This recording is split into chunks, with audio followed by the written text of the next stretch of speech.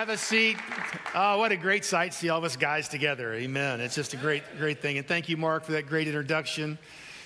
And so many people's lives have been changed over the years. I see quite a few of you, right, Keith? A lot of people. But a lot of lives are still being changed. And so I thank you for coming. And if you could turn me on the platform just a little bit there, Aaron. And so we're going to dig into some things.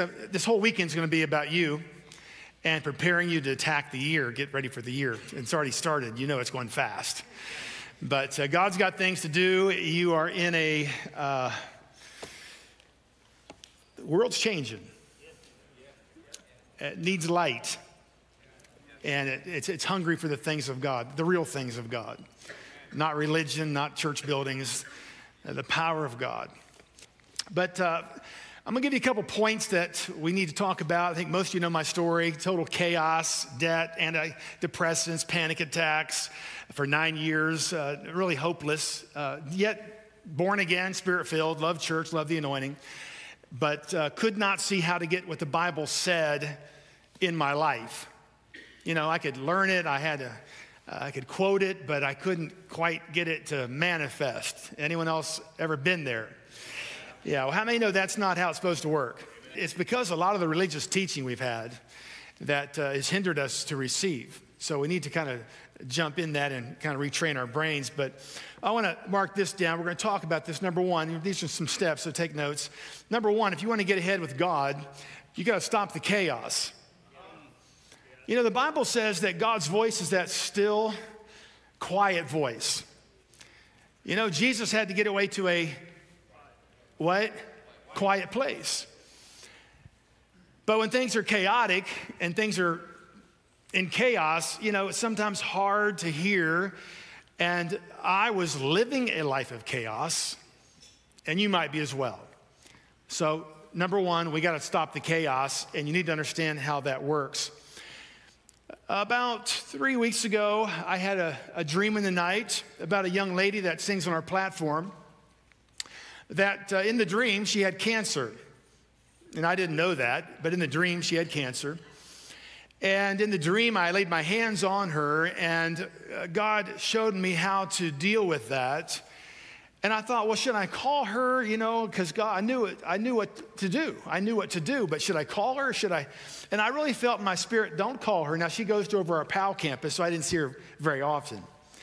And so that was 3 weeks ago. And so this Saturday night, I didn't know she was here, but I was on the front row, and we were in worship. The anointing of God was strong. And all of a sudden, I had this urgency in my spirit that I was to pray for people, to pray against cancer. So I came up front, and I said, hey, anyone have cancer, been diagnosed with cancer? I'd like you to come up front. And here comes this young lady. I didn't know she's even here. She comes around. Here she comes up front. And so I knew exactly what to do because I'd already seen it. God showed me exactly what to do.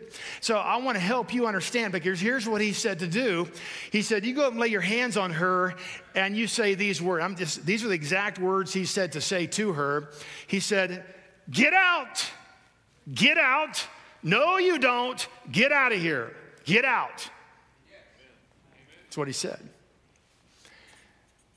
You got to stop the chaos.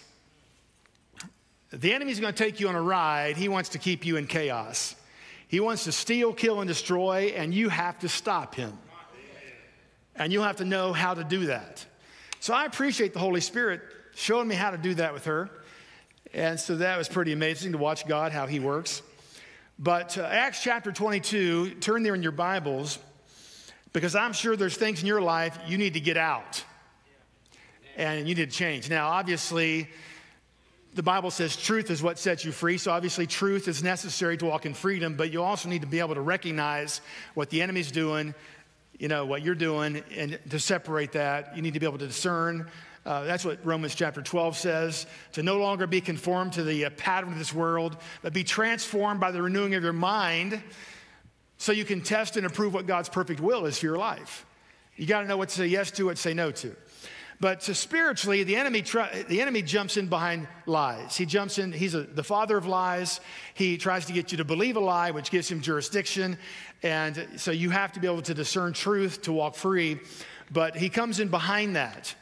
And he brings bondage and oppression and disease and problems, and it's going to come in the door of what the Bible says, doctrine of demons.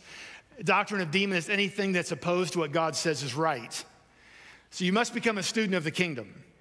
You must know what the kingdom says. So you must know the laws of the kingdom. You must learn what is legal and your position in the kingdom and your position of spiritual authority in the kingdom and how to deal with spiritual oppression and sickness and disease and poverty. Anything that's not in heaven is not right. You have to know how to handle it. Otherwise, it'll handle you, right? Acts chapter 22, one of my favorite pictures.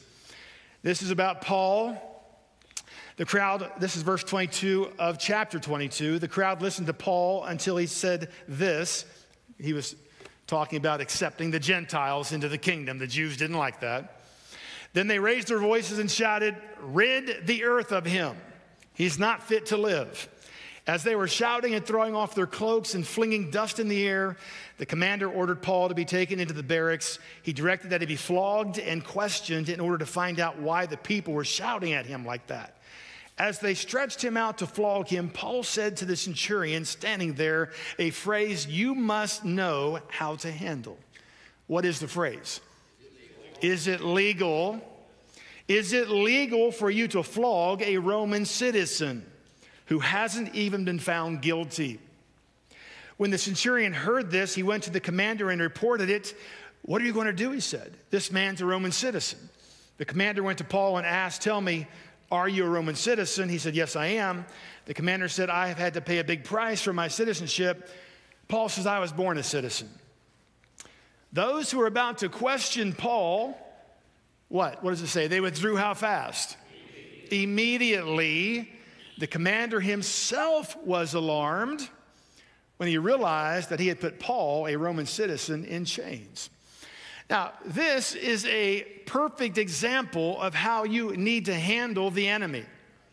But you must know if it's legal. So you must know what's legal. But once you know what's legal, you need to take a stand against him and tell him to back off. And the Bible says he runs in terror. The Bible says, submit to God, resist the devil, he'll flee from you. Flee is the Greek word meaning terror. He runs in terror. This commander was nervous. He illegally was going to flog and chain Paul, even though he had not been tried and found guilty in a court of law. Now, this is how the enemy operates. He finds lack of knowledge, tries to convince you he has a legal right, shows you no way out, brings up your past, brings up your whatever it is. He will try to condemn you every turn. And unless you know where you stand in Christ, you're going to take a trip you don't want to pay for. Take a trip you don't want to pay for. This is so cool how this turns out now. Looking at chapter 23, verse 12. So the next morning, we're still with Paul here, the Jews formed a conspiracy. They said, okay, this guy's not going to flog this guy. We got to get rid of this guy. We have to get rid of Paul. So they formed, about 40 of them got together and said, we're not going to eat or drink until we kill him. All right, so we turn the page over here. Same chapter, 23. We find that a young man heard the plan. Heard about this. Okay? So this young man went and told the commander what he had heard about this plan to kill Paul. Then in verse 23, this is important, 23, the commander calls two of his centurions and ordered them get ready a detachment of 200 soldiers. See, a centurion has 100 soldiers. 2 centurions is 200 soldiers. 70 horsemen, 200 spearmen to go to Caesarea at 9 tonight and provide a mount for Paul so he may be taken what? How? Safely to Governor Felix.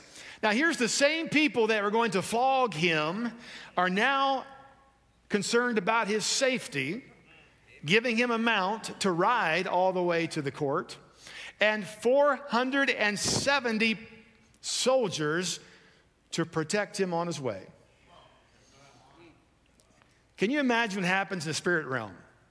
When you say, back off, the other demons say, oh, no, and the other demons say, you can't touch him. I mean, that's what happened. The same soldiers that were trying to flog him are now saying back off. Is that right?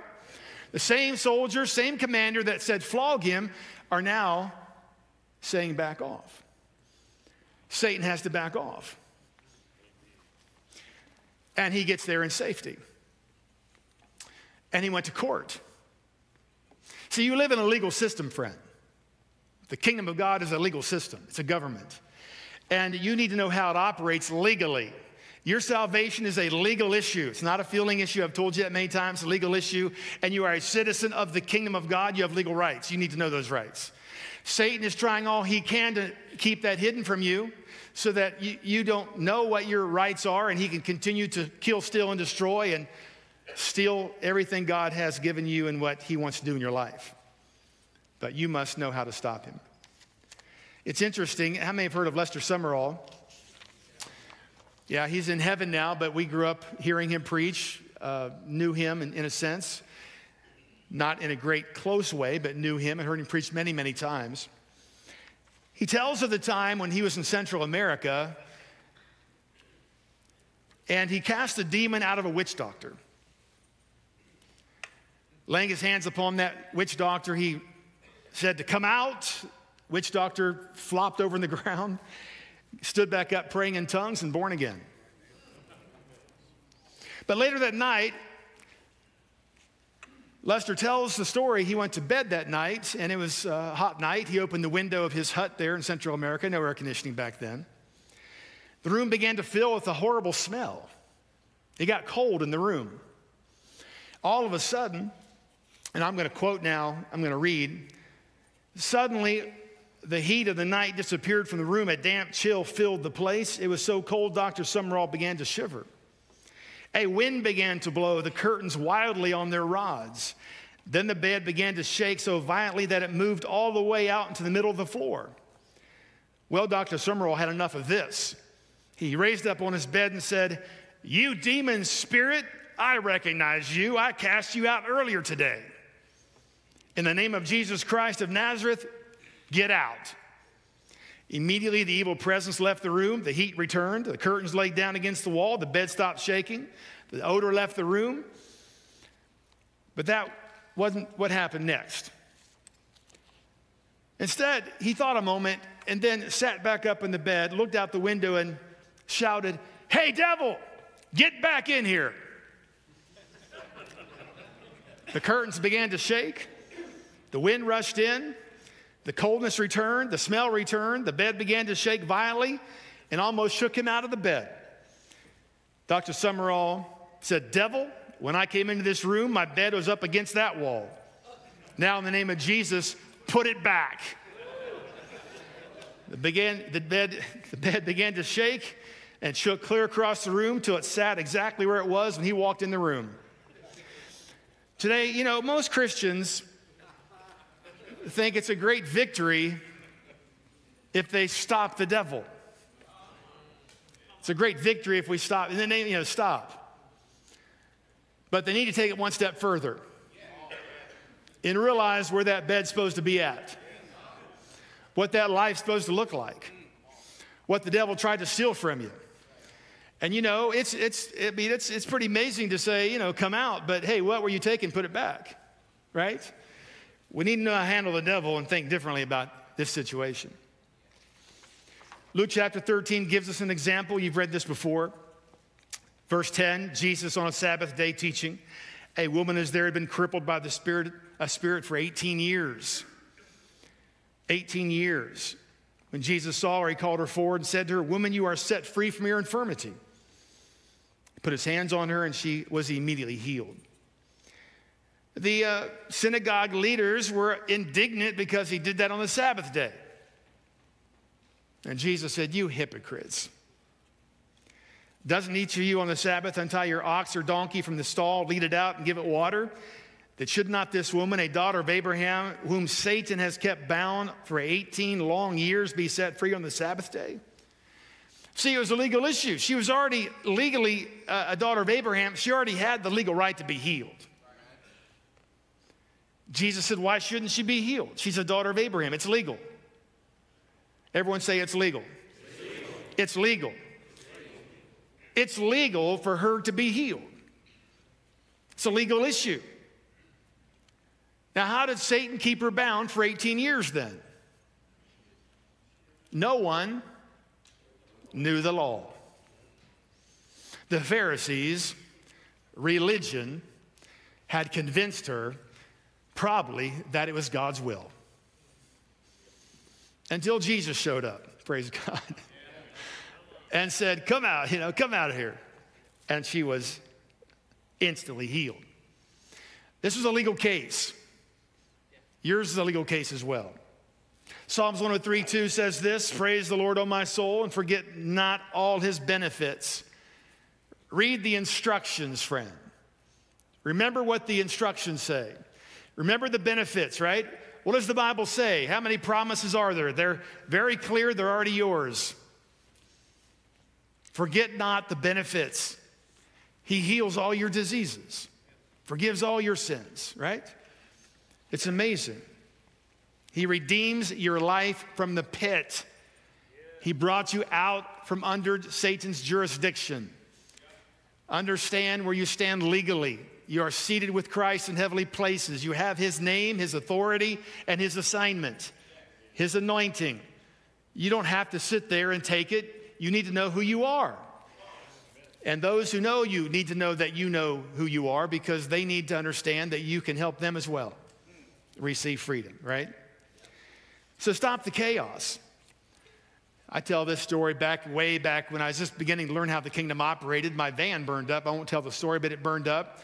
The insurance agent calls and said, Mr. Keesee, yeah, it's totaled, and here's the check we're going to give you. I had just happened to be viewing the policy that day, and I noticed that if it burned by fire, there was no deductible. But the agent said, well, after the deductible, we'll give you a check for this amount. I said, excuse me? On page 8, subparagraph E, section 5, sentence 6, word 3, it says that if this thing burns by fire, you pay me the entire amount, no deductible. Are you expecting the insurance company to point that out? Are you expecting the devil to point it out? No, friend, you have to know your legal rights. You have to know what to say in that situation, for what you say in that situation determines your future and the bill you're going to pay. Mm-hmm. You see, stopping the devil is only part of the equation. But so many Christians, that's what they get excited about, stopping the devil, stopping the devil. Well, there's a whole lot more than stopping the devil, because he's trying to keep something from you. Matthew chapter 16, Jesus says in verse 19, I'll give you the keys of the kingdom. That's the authority of the kingdom of heaven. Whatever you bind on earth, heaven backs up. Whatever you loose on earth, heaven backs up. Now, we've talked about binding the devil, stopping him from stealing, killing, and destroying. But how do we loose heaven? Now, this is where I found that a lot of the church doesn't know how to step into that. We can go, Jesus, Jesus, Jesus, we can have a little success there. But unless we know what it's supposed to look like, we won't tell the devil to put it back. We'll just lick our wounds and say, well, we stopped him, but he still ran off with some stuff you're supposed to have. So how do you lose heaven? How do we bring heaven into the earth realm? Of course, faith is required. I don't have time to teach faith. Faith is required to make it legal for heaven to invade earth. As you know, and you learned my teaching, the kingdom of God gave the man, the earth realm, gave it to Adam to rule over. People have the jurisdiction in the earth realm. God has to work through people who have the legal jurisdiction here. And so Satan's always trying to pervert God's character and to hide the truth of who you are in Christ, the authority that you have in this realm. First off, who holds the keys to do that? Say it again. You do. You have the keys. If you don't turn the key's not going, right? The car's not going anywhere. Even though you own the keys, have the title, you're not going anywhere unless you learn how to drive the Corvette. You can't drive the Corvette till you start. You got to have the keys. So many believers don't have a clue where the key's at, or there even is a key. As I say in my teaching, the switch. They don't know how to turn the lights on. They don't know there is a switch, never knew there was a switch, have no clue where it's at, how to turn it on. And when it doesn't show up, they blame God for it. But I guess it must be God's will that, so-and-so died. It must have been God. I mean, he has the power. Well, the power company has the power. But unless you turn the switch on, the lights aren't coming on. That's in your jurisdiction. But you know what? You had to learn about a switch. Babies aren't born with the knowledge that there's a switch that turns lights on. You had to learn about lights. And you already know that lights can be duplicated anywhere in the world, that anyone follows the laws that govern lights. It's not a choice of if they're good or bad or anything like it's a law. You understand how to put those wires together and create the electricity, and you turn the switch on and the bulb works, you'll have light. Anywhere, anywhere, anywhere, for anyone. And the kingdom works exactly the same way. Get out of this mindset that you have to feel the anointing. You have to feel that you're saved. You got to forget, this is a legal issue, friend. It's law. And you must know how to stand on the law and how to speak the law and tell the devil to shut up and loose what heaven says about your life. Because unless you do, nothing's going to change. But most Christians kind of filter what they say through their perception of what they have. What they see happening, what their bank account says in it, what their body says. They filter, they feel uncomfortable speaking what heaven says unless they see it. And this is backwards. Tonight, I need you to understand what and how this works. So in Galatians chapter 4 is the best example of how this works. And we need to spend just a little bit of time here. So verse 21, chapter 4, it says, "Tell me, you who want to be under the law, are you not aware of what the law says?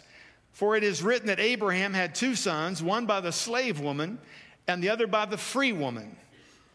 Which one sounds best so far? Free, right. His son by the slave woman was born in what kind of way? Ordinary way. The ordinary way. But his son by the free woman was born as a result of a... Now this is absolutely essential that you understand this. It was totally impossible for Sarah to have kids. So you need to explain to me how Isaac got here. If you can't explain how Isaac got here, your Isaac, whatever promise you're trying to get in your life is not going to show up either. I tell you to be a spiritual scientist, I always say if you can't teach it, you can't live it. You need to be able to explain, how did Isaac get here? And you're going to know what people say? Well, God did it. No, but he went through a man. Wasn't legal in the earth realm for that to happen unless a man opened the door to heaven to do it. So tell me how he did it. Tell me how you can do it. You must know these answers. So how was Isaac conceived if it was impossible? It says, by a promise. Not just a promise that you can mentally agree with. We'll find out a promise that Abraham actually believed. The ordinary way or the free way. Now dropping down to 28. Now you brothers like Isaac are children of promise. At that time the son born in the ordinary way persecuted the son born by the what? Power of the Spirit. You have a choice. The ordinary way is 9 months. Has labor attached to it, delivery attached to it. Or you have now a system of born by the power of the Spirit. And it's pretty amazing. What does the scripture say? Get rid of the slave woman and her son, for the slave woman's son will never share in the what? Underline that word. Underline that word. Look at verse 27. Be glad, O barren woman who bears no children. Break forth and cry aloud. You have no labor pains, because more are the children of the desolate woman than of her who has a husband, or the ordinary way.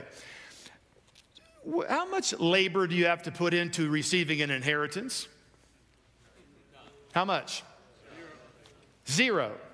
Whose will is it? Whose purpose that you receive that inheritance? The receiver or the one giving it? All you have to do is accept it. A few legal things you got to sign off on, but it's already yours. Is that right? How much of it? It's all yours. Now notice the Bible says there's the ordinary way, the slave way, the earth realm way, the labor way, doing it your way, the hard way, and there's the inheritance way, the free way. received by a promise. Which one sounds better? You think God has more than you have? And he says he's going to give you inheritance of the entire kingdom. Would you like that? Everything in the kingdom, all the kingdom. Do you know the Bible says you're a co-heir with Christ? Did you know that everything Jesus has is yours as well? Do you know the Bible says he's your brother? You belong to the same family, the same inheritance. So the Bible says, Ephesians 2:19 says you are a citizen of this kingdom and a member of the family. A member of the family has the inheritance. A citizen has the legal rights of the kingdom, the citizenship. You need to know how that affects your life in both ways. All right, so Isaac has been born by a promise and by the power of the Holy Spirit. So how much work was involved for Sarah and Abraham to do to make that happen in that sense? There's no labor. I mean, they had to receive it. Remember, it was impossible to have kids. It was impossible. They had to receive that promise. They had to receive the promise, all right? The inheritance. How do you think your future is going to be birthed in your life? Did you know that every single thing you receive from God must be birthed in your spirit first? Meaning the picture of it has to come and that you believe it's yours. So what does a promise do? A promise carries with it a what? A picture. If I said, I promise you $1,000 tonight, I'm going to give you a $100 bill, you would picture it. You would imagine, because you trust me, you would imagine that you have that, you'd get it, right? And you can see it. You know what a $100 bill looks like. You can see it. Or if I said, I'm going to give you a green Volkswagen Beetle, you would see a green, you can see it, all right? So a promise carries a picture with it. Now, the picture you currently have in your spirit is holding you in a certain place. If you see yourself broke or sick, that's where you're at. So how do we change that picture on the inside of us? How does it happen every payday? Someone gives you a check, right? That's a promissory note. So the picture changes on the inside when someone you trust gives you a promise of something they want to give you. Is that right? So it carries with it a picture.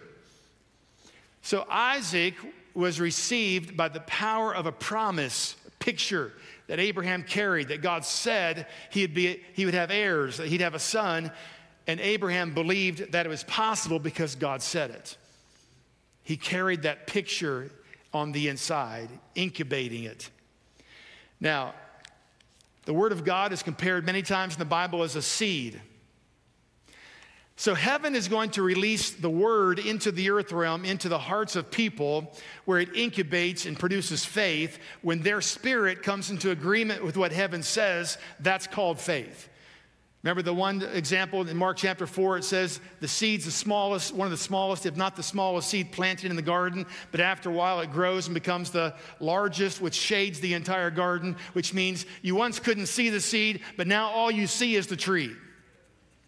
You close your eyes, all you can see is that tree. You know, it's the smallest. You see all the weeds, you see all the problem, you see the grass in the garden, nothing in the garden worth whatever, it's a worthless garden. You plant this seed, you come back, and eventually that seed, if you keep it there, all by itself, it grows and it becomes the largest thing visible, so much that it produces rest for the birds and there's peace there. So here's a test. If you're in faith, close your eyes, what do you see? Close your eyes, what do you see? If you cannot see what the promise says, you're not in faith yet. Because faith is the substance of things hoped for, picture, and the evidence of things not seen.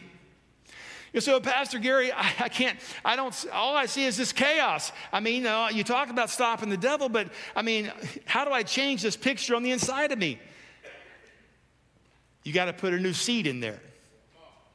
And you got to keep it there. Because all by itself, you have a spirit. Your spirit is designed to incubate whatever you put in it. Now, the enemy knows this. This is how you're created. This is why you'll go see a movie and you'll have one blip little scene of something that's, totally perverted. And you may have walked out like I used to. Why would they put that scene in the movie? Friend, this is how the enemy works. He's interested in planting a seed. It's just how your spirit operates. This is how you were made. What you put in there is going to be incubated, and if you keep it there, you'll eventually carry it out. In fact, James says that a desire will drag you to fulfill it, drag you to fulfill it. The desire in your spirit, if you keep meditating on it, will drag you to fulfill that picture. So you have to be careful what you put in your spirit. David said, I'll not put anything evil in front of my eyes. You have to choose what are you going to allow the picture of to enter into your spirit? Because you're going to duplicate that. Your spirit is going to incubate that. It's going to get larger and eventually drag your life that direction. All right, so if I want to change something, so you say, Pastor, I don't have a future. I mean, you talk about success, you talk about healing. How do I get what heaven says? Well, you got to take the seed, the word. Mark chapter 4 talks about that. You put that in your spirit. You keep it there. You meditate on it day and night. You keep it in front of you. You read it. You think about it. Keep it before your eyes. You've heard stories, my daughter, when she had that 13-pound tumor, she had scriptures all over her mirror, all over her bedroom, so that every time she opened her eyes in the night, first thing in the morning, she saw that picture. She saw that picture. When we were first married back in Tulsa, Drenda was pregnant. She put scriptures all over the ceiling above our bed. So when she woke up, the first thing she saw was those promises. And she almost miscarried Tom. She woke up with bleeding and pain in the morning, and she glanced up and saw those scriptures. And she said, thank you, Jesus. He's going to live and not die. And she almost miscarried. But she made a practice of looking at that picture. So what you put in your spirit is going to be reproduced. It's an incubation system. Your spirit incubates whatever you put in there. This is not complicated. All the success books you read are tapping into this principle. Napoleon Hill, Think and Grow Rich. It's all you take something, you think about it 3 times a day, you meditate on it, and it begins to move you towards success. This principle is all success books are all based on this principle, on your spirit, how God designed you to function. You put a picture of God's word, the promise in your spirit, it carries a picture with it. So Isaac was born as a result of a promise. Your prosperity, your healing, you can name whatever it is going to be born in your life. You're going to produce it, incubate it in your spirit. That is the first part of it. You have to plant a seed.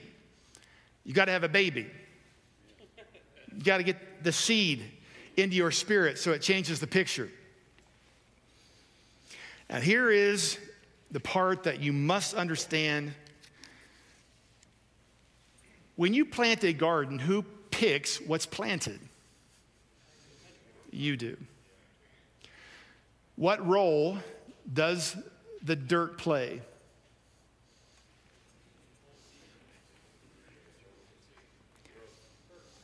I mean, it holds the seed in place, provides nutrients, water, holds it in place for the sunlight. But the dirt has nothing to say at what's produced. Is that right? So let's say that you have no success, you're in debt, seriously in debt. How would you handle that? Now, here's what I believe. And I say this all the time. You don't need a begging mentality, a survival mentality. Who can help me? I need to find money. You don't need to find money. You need to create money.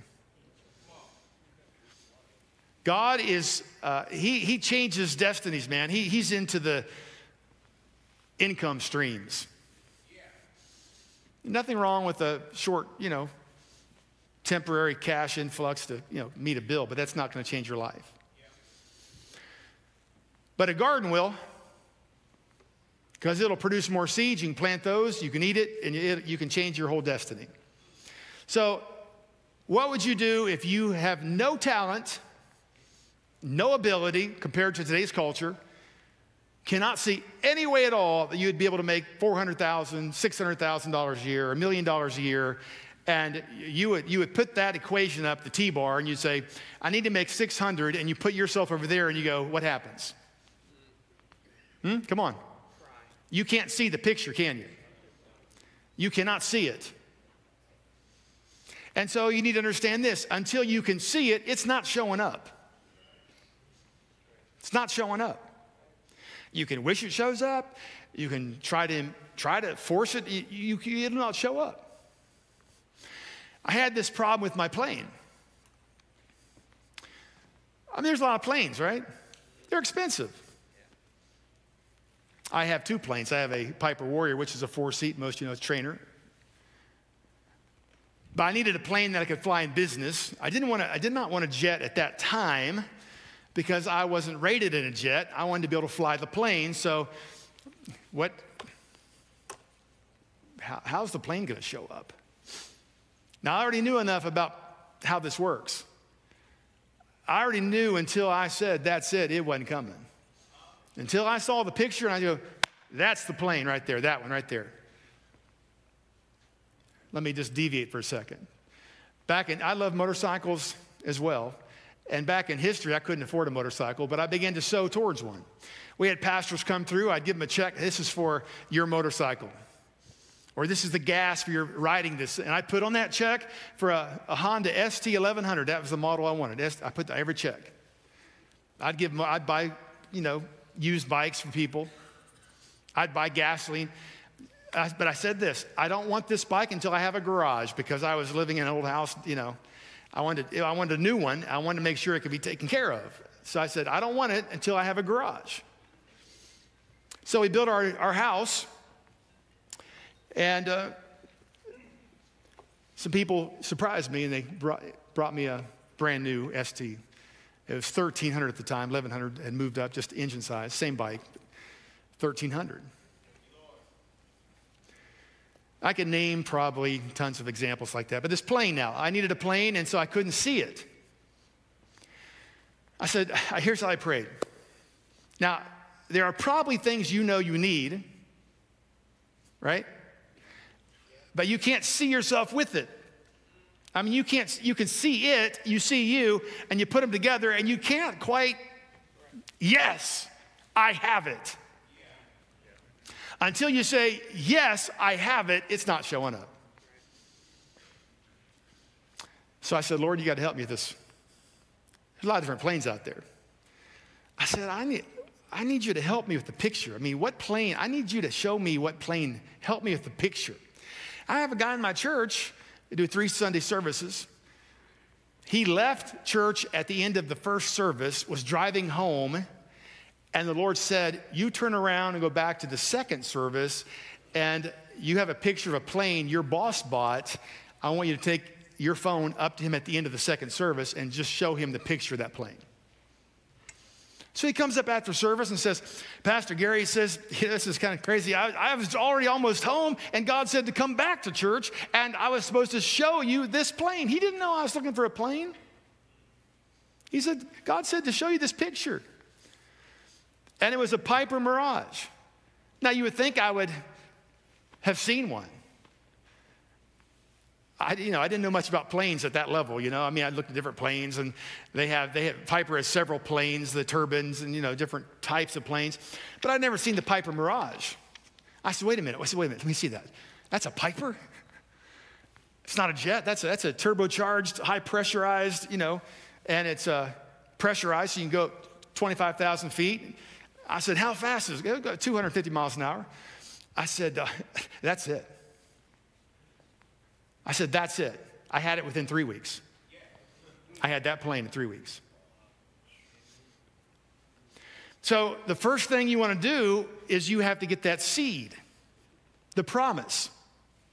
And you got to meditate on that thing, because Isaac was conceived by the result of a promise. Everything you receive from God will come as a result of a promise. It'll be conceived in your spirit. But here's the thing I want to tell you. You got to get this straight. Your heart is the ground. So let's review again. I can't see myself with a picture. You got to grow it. You have to grow it. You have to hold on to it. The Bible says the word is sown into the spirit of man, and then at first is a blade, then a stalk, then the head in the stalk, then the seed in the head, and then when the seed matures, then you put the sickle in and capture the harvest. You got to grow it. You got to hold on to it. You have to be fully persuaded that it's God's word says it's yours. You have to hold on to it. You may not even see anything about it. But here's the thing. Don't look at the dirt, look at the promise. And this is the sentence that God said, you've got to tell the guys, don't look at the dirt. There's farmers in my church that plow thousands of acres. They throw hundreds of thousands of dollars into the dirt every year. And they're not crying about it either. In fact, they're looking for more dirt all the time. They don't see the dirt. They see the picture of the harvest. When they try to sell you seeds in the hardware store, they're in colorful little packets with the mature crop on the front of the packet. That's why you buy it. That's why you plant it, because you're anticipating receiving what that picture says when it's mature. So, the ground is idle. It has nothing to do with the harvest. If that's true, and you're the ground, Mark chapter 4 says, a man scatters the seed in the ground. And Jesus said, the ground's your heart, your spirit. Who decides what to sow? He says, the man sows the word and scatters it. And though he does not know how, day and night, the seed all by itself begins to produce the picture on the inside of that person. All by itself. You getting this? Kind of sounds like an inheritance here. I'm not laboring for this thing, I'm receiving it. You see what I'm saying? All by itself, the dirt holds the seed, but the life is in the seed. Get this, you have nothing to do with the seed. See, you have been looking at the dirt your entire life, and saying, I have no potential. I can't do that. I couldn't do that. I can't pay for that. Because you're looking at the field that's barren, friend. But you can plant the seed of God's word in that field, which is your heart, your spirit. You can grow anything in that thing. You can grow a house, you can grow a marriage, you can grow a car. What do you need? Everything is already yours. The 7,000 promises, 7,000 seeds are out there. Just take one of them and believe it, put it in the ground and leave it there all by itself. You don't have to, it says, though the person has no clue how it's growing, how it's happening, day and night, it is changing on the inside. I mean, how does a seed germinate anyway? They find him in tombs 1,000 years old. They put him in water and the thing germinates. Comes back to life. It looks as dead as a doornail. Dried out thing. And it comes to life. And not only comes to life, it produces a harvest. God said, listen, you control what is sown. And all by itself, you need to understand, all by itself, the seed produces life. The seed carries the seed. The seed carries the life. This is what I got to get you to understand. It's not based on your checkbook. It's not based on your history. It's not based on who you think you are. It's based on what God says. His seed is sown into you, and it produces after what he says it produces. Now, what does that do about your potential? Come on. How does that change your potential? How does that change your life? That just opened up the whole thing. You mean it's an inheritance, friend. You don't have to do it in the ordinary way. $20 an hour, $15, whatever, $30 an hour. I mean, the ordinary, slow, dollar for labor way. Listen, there's a faster way to do stuff. I'm not saying it's wrong to have a job and work. But if you haven't found out, a job by itself doesn't go fast enough. There's things to get done, friend. You can't make enough money just by laboring. I mean, when God spoke to Abraham and said, go look at the stars, he was reminding him of his inheritance, which would be all those heirs, more than he could count. He said, you go out and try to count those stars, Abraham. Let me show you how big your future really is. And Abraham's sitting there, and it's impossible to have kids.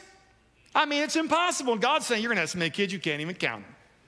But wait a minute, we can't have. But the Bible says something very important. Very important. Romans chapter 4, verse 18. Against all hope, Abraham in hope believed, and so he became the father of many nations, just as it had been said to him, so shall your offspring be. We looked at those stars. Without weakening in his faith, that means agreeing with what God said, he faced the fact his body was as good as dead. Yeah, we can face the fact. That field's empty.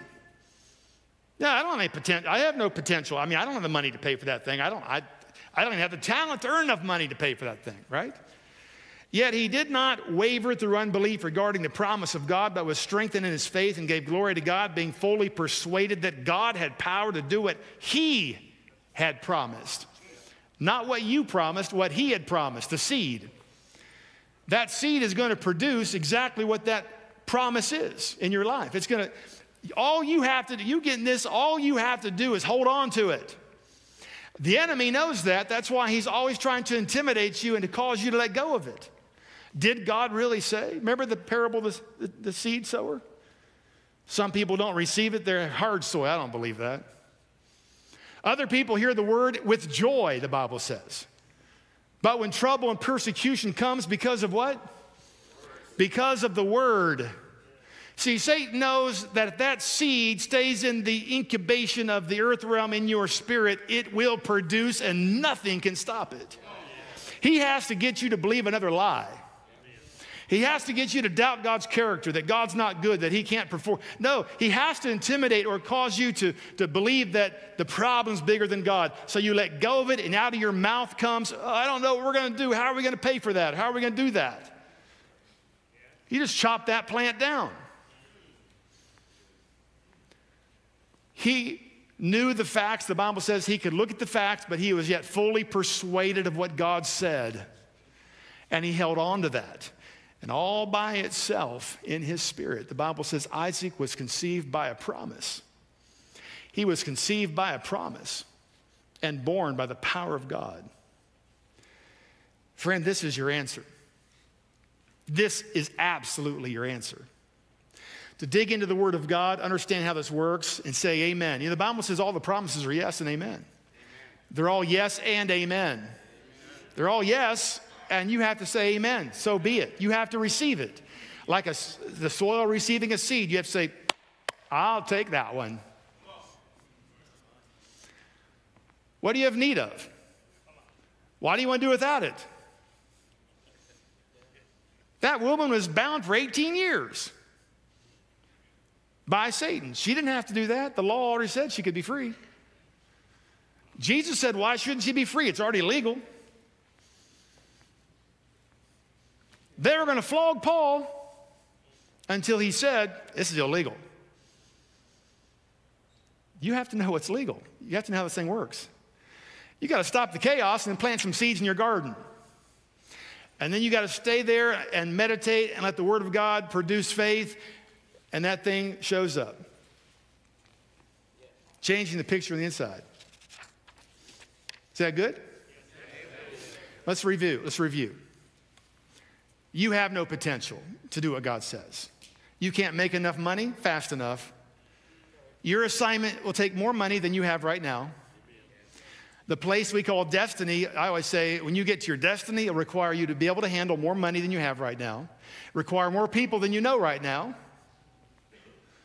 So how are you going to do it? Most people are satisfied just to pay the bills. If you ask someone, how's your finances? They say, great. Define that. Well, Pastor Gary, we paid our bills on time. Yeah, we paid the car payment on time, got a nice car, got a nice house, paid the house payment on time. Okay, well, tell me how much money you got in the bank then. $1,000. You can't do anything. You can't do anything. You're a slave. You're saying labor in envelopes every month. You're a slave. Slaves can't do anything interesting. In fact, they don't even think anything interesting. Talk to a slave, what do they want to do? Get off work? Slaves don't dream big dreams because in a slave's mind, it all means more work. It does. It all means more work. They don't look for big dreams because it means more work. They're already worked as hard as they can work. No, what you need is a Holy Spirit strategy and idea. How do you get that? You sow the seed.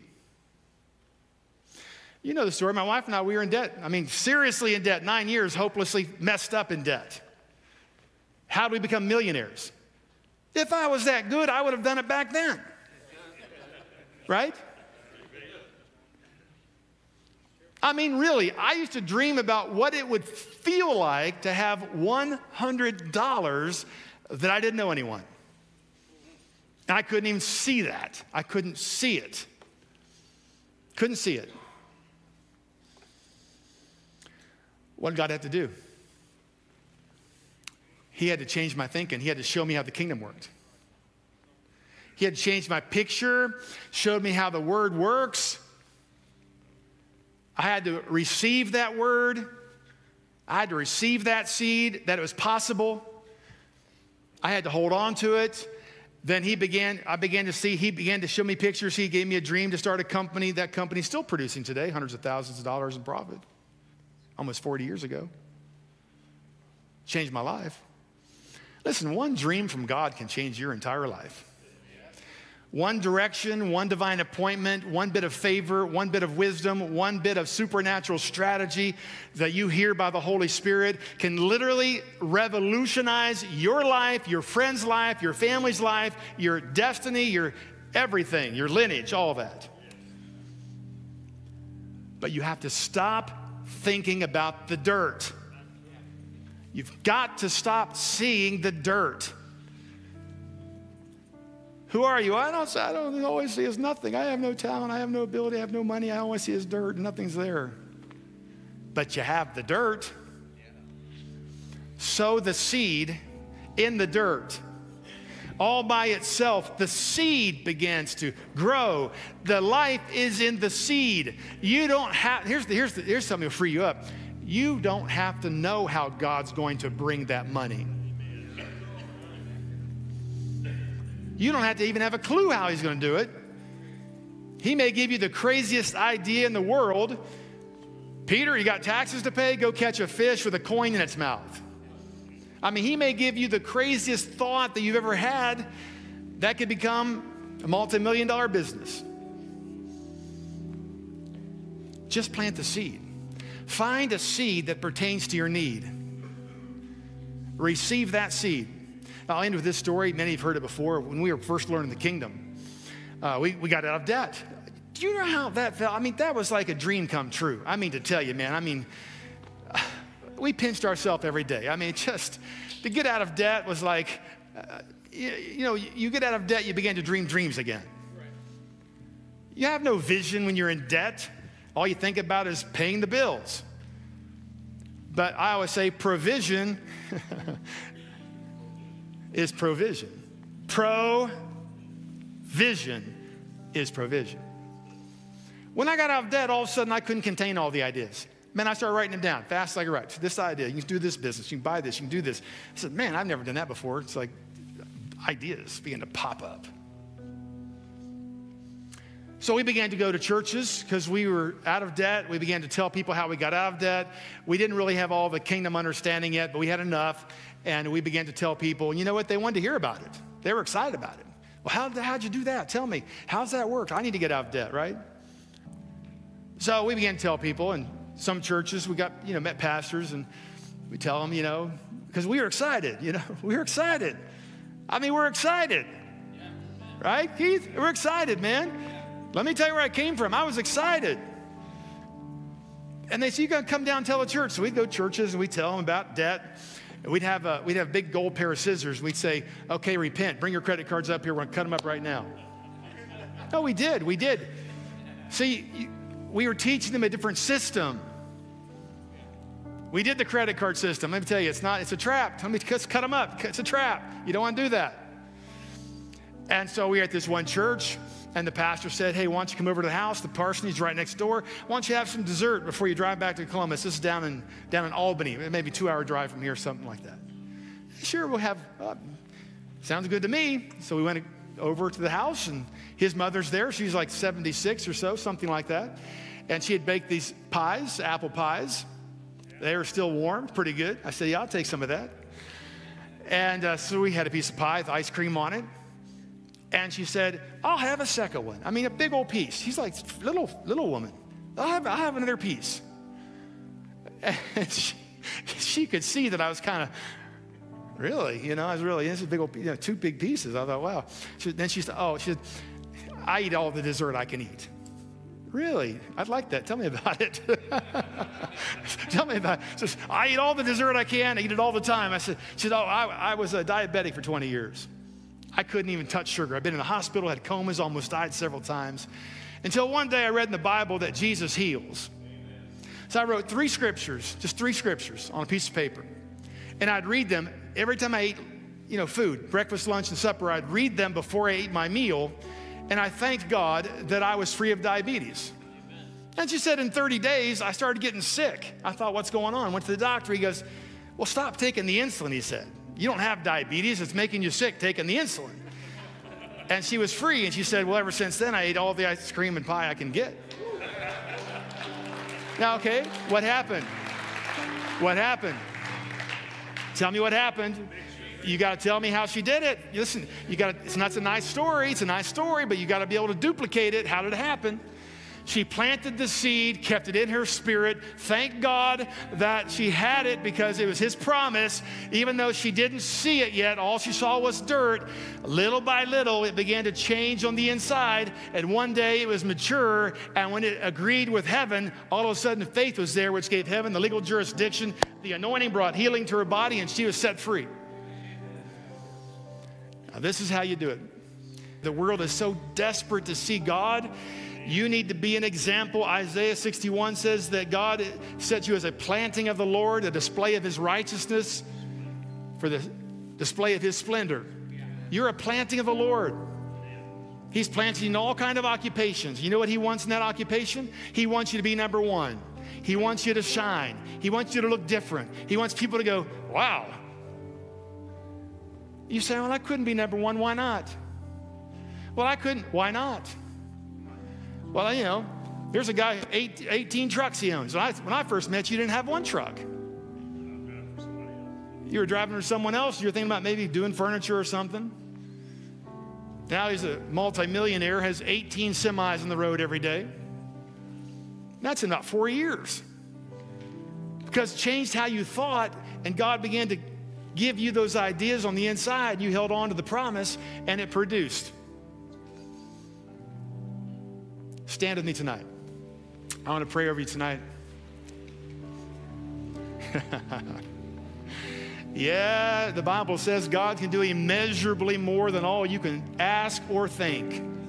You know what the hindrance is? What you think. What's the hindrance? What you think. What's the hindrance? What you think, what you think, what you think, what you think. That's the hindrance. You've already pegged yourself in a pecking order of where you think you fit. But I couldn't stop it. God wants his kids to be the example. Well, I couldn't. See, just stop. Make a decision right now. You're not going to say that trash anymore.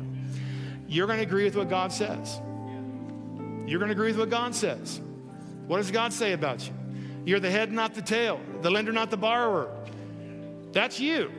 Well, Pastor Gary, I don't think I'm Stop it, stop it, stop it, stop it, stop it. Say what God says. See, here's what I tell you. See, you're already prosperous even though you don't see it. Legally, you already have it. Don't say you don't have it. Agree with what God says. Well, thank you, Lord.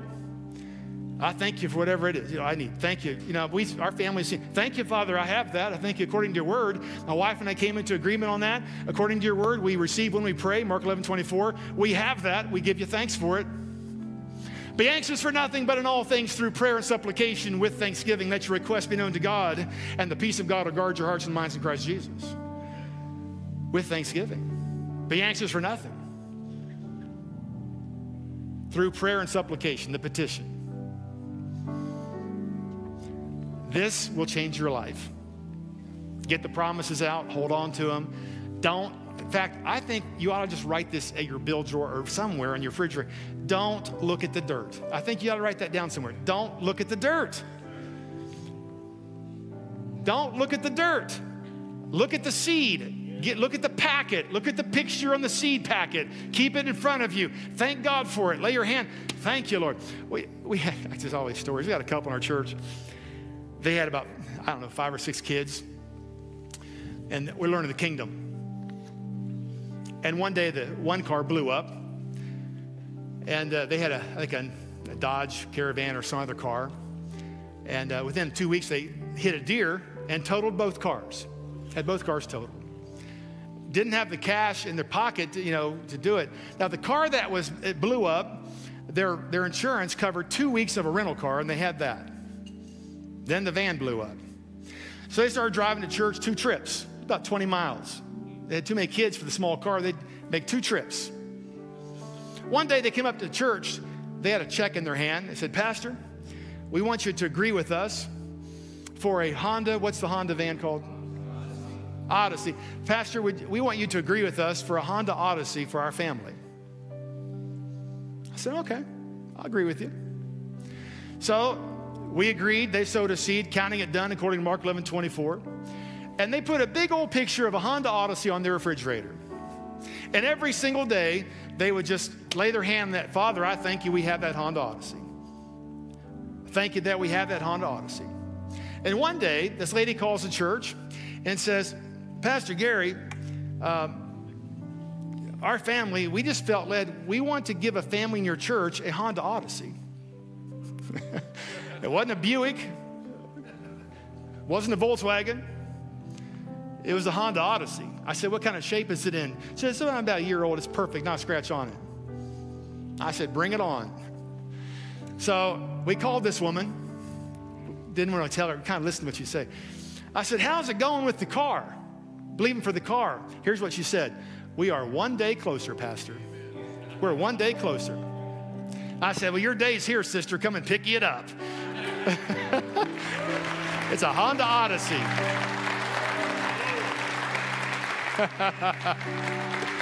Friend, you need to understand the potential you have in the kingdom of God.